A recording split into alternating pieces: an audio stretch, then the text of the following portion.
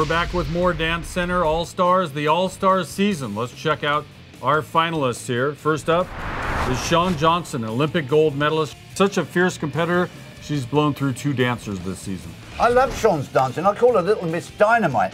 She's always dancing right on the edge. Great synchronicity with Derek. I think she comes out full on and fast. She's the youngest winner of Dancing with the Stars at age 17 this year. She claims to be 20. We checked into her past. We can't find a birth certificate of her from Hawaii. No proof she was even born there. Well, that's because she's from Des Moines. Let's check the tape. Derek knows. We're on our way to Des Moines. There you have it. She's actually from Des Moines. Derek knows.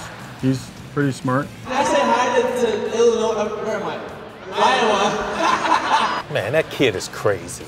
You'd be crazy too if you're hanging around that perky girl all the time.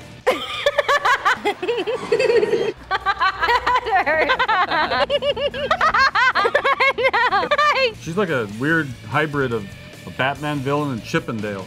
Move along. Let's look at the woman who came close to winning season 8, Melissa Rycroft. That girl is smooth.